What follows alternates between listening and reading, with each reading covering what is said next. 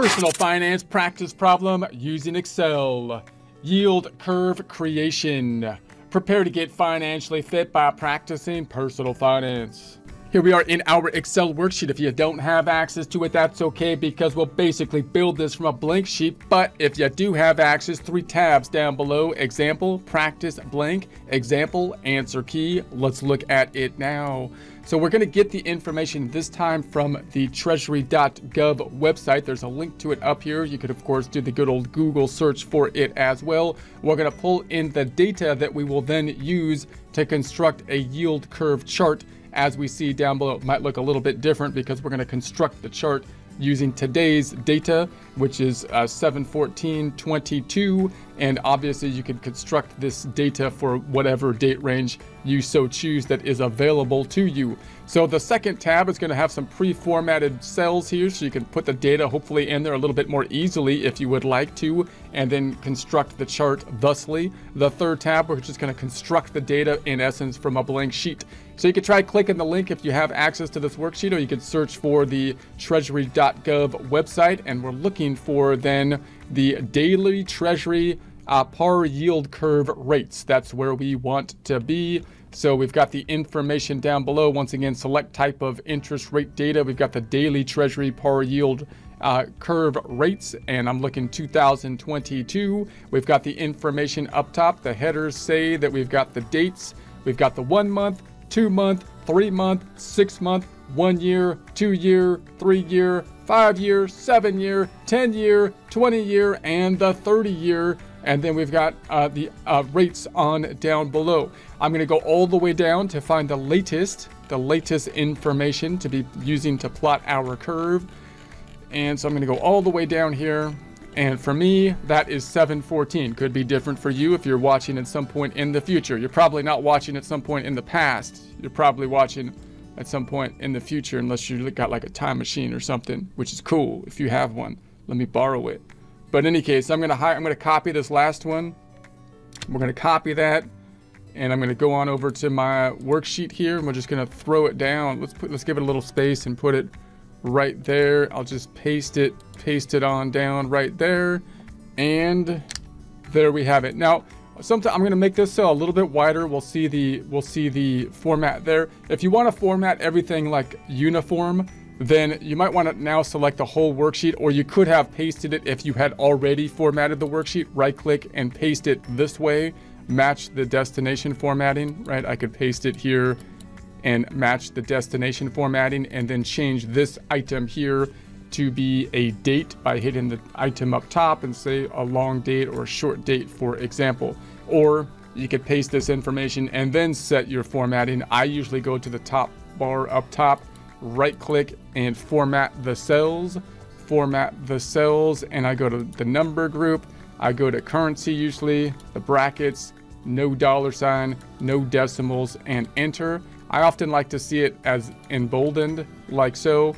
That, of course, will then throw off the date number here. So I'm gonna delete these. And also note that now it's at 13 versus the 11. And so you might want to bring this back down, say to 11, to match everything else. And then I'll select this item and then go to the drop down and make this the long date. Well, not long date, let's just make it a short date. And so there we have it. I'll delete this cell right here and delete that. So there we have it. So now we want the headers. So we might be able to copy the headers too, instead of retyping them in. So if I go back up top, probably should have done this first. I'm going to go back up top and say, let's pull in the headers and see if I could just copy that in. I'm going to Control C and bring that on over here. I'm going to leave a little bit of room. So I'm going to, well, let's paste it right here. I'm going to right click and paste it. This time I'm going to paste it with the match destination formatting. So there we have it. So now we've got our date. And so our data. This one, I need to see a couple decimals with it. So I'm going to select this data again. We're going to go up top, number group. Let's add a couple decimals like so. Now I have to kind of break these down to fractions of a year. So these ones that are 1 month, 2 month, 3 months, 6 months, I need to break those out into fractions of a year. So I'm going to put in another another row up above this one, so I can do that in order to insert the chart. So I'll put my cursor on column or row 4. I'm going to right click on that row and insert, which will insert above the row because I selected the whole row. Insert. So there we have it. And so now I'm just going to say this is going to be equal to 12 months in a year divided by 1. And that's going to be, if I add some decimal, hold on a second. I'm going to say this is going to be equal to 1 divided by 12, I should say. And then add a couple decimals here. And then this one is going to be equal to 2 months divided by 12 months in a year. We'll add a couple decimals. Let's add the decimals all the way across. I'm going to put my cursor here. Let's just add them to the next 2 months, and then we'll be in the 1 year here. So then this is going to be equal to 3 over 12. This is equal to 6 months divided by 12 months. And now we're in 1 year. So I could just now retype in 1 year, 2 year, 3 year, 5 year, 7 year, 10 year, 20 year, and 30 year. So there is our data. Let's go ahead and select the items up top. I like to make this kind of look like a header. So I'm going to go to the Home tab. We're going to go to the font group and say, let's make this a bucket black and white. So that looks good. And let's center this stuff. Let's center that stuff by going to the Home tab, alignment, and center it. And then this is our data. Let's make this data the blue data. So I'm going to go up top and say, let's make this our blue color. If you don't have that, I go to the more colors down below, standard. We're going to go to that blue right there and OK. Home tab, font group, and let's put some borders around it as well. So there we have that. So now we can use this data to make our chart. So we can select this data. I'm going to select this data here, and I'm saying I want to graph this thing. So let's just go to the Insert tab to do that. I want to assign my X and Y axes. So I want to use this one down here, the charts. And I usually use this one, which is the scatter with smooth lines and markers. So I'm going to say OK. And so, oh, hold on a second. I did something funny to it. Undo, undo. So there it looks right. Put my cursor back on it and then move it. I'm just going to move it down here without doing anything funny to it. Okay, so now let's make it a bit wider. If we could get a little bit more data on it. Okay, so now we might want to change it up a little bit so that we can possibly expand the chart out a little. So first of all, let's put our axes on this side and on this side. So these are going to be the rates or the yields. So let's go to hit the little plus button here, and I'm going to say I want the axis titles, and then I'm going to say this is going to be the yield. I'm going to click on it, and then I'll just type in the yield. So I'll click on it and type in yield, and notice it types up here. You can't really see it, so it can be a little confusing, but it's typing yield and tab. So there it is, and then this is going to be the dates. So let's say dates here. Probably better call it time or years. Let's call it years. Let's say years. Okay, so the next thing I'm gonna take the title out for now, just so we can see a little bit more data, and then we can then, I like to oftentimes double click on this and just check the select data up top, just to see the data that it's picking up, making sure we've got the right data series. So here's the data series. I'll edit it and just say, okay, my X information is coming from up top, so that's going to be the years, so that looks right. That's going down here, and then we've got my Y, which is this information, the yield information, that looks correct. So I'm going to say okay, okay, and then we might want to change, say, the range here. So maybe I don't want it going down to 0, so I can make this chart look a little bit bigger, possibly starting it at the 1.5. So maybe I select this data set, double click on it. It gets us the data on the left-hand side. I clicked on it again here, and now we got the data. So I want these bars, and I want to look at the axis titles, And so the minimum here, instead of taking it down to 0, let's start it at the 1.5. So 1.5, 1.5, and then you got to tab off of it so it'll calculate it.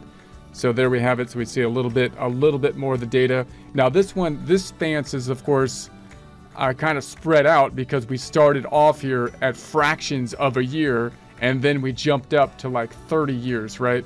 So we could, you know, mess with this portion of the graph a lot to try to zoom in on that data if that's what we're really looking into. So we could adjust this data set then, these items, and I'm going to go to this one here and look at the axis markers. Now we could say it's not going to go above 30, so I don't need the 35, so I can get rid of that for sure.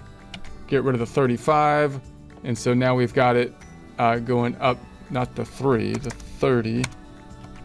So now we've got it going out to 30, and then we could say that we want to adjust the intervals. So we could say instead of going from 5, 10, we could say the intervals will be lower than that.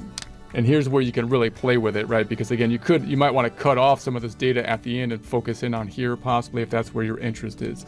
So I'm going to go here and say, well, what if we brought this all the way down to like 0.5?